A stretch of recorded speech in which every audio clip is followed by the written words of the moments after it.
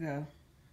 Alright, so here we are in the vehicle, and anytime I'm in my car or get in my car and I'm going to go someplace where I feel like I potentially might need to use my weapon, when I put on my seatbelt, the seatbelt goes basically underneath this part, this bottom strap of the seatbelt. I place it up underneath my weapon like that. And depending on if I feel like I'm going to really need to get to my weapon fast, I'll leave it exposed like this and drive in the car, or I'll simply just take my shirt and go over it like this.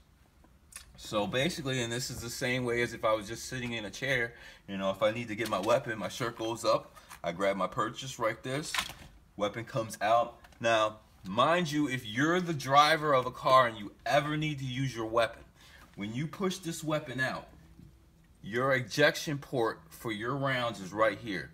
If you come right here, and I'll tell you from experience, if you fire this weapon anywhere close to this door jamb and the ejection port is close to the door jamb, you're going to get a misfeed. It's going to start stovepiping every single round. So if you ever need to fire in your vehicle, make sure you stay away from the window jamb right here. You have to stay like this.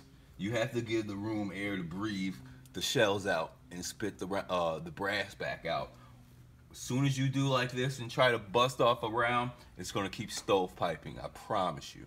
So that's one thing to know. But yeah, driving.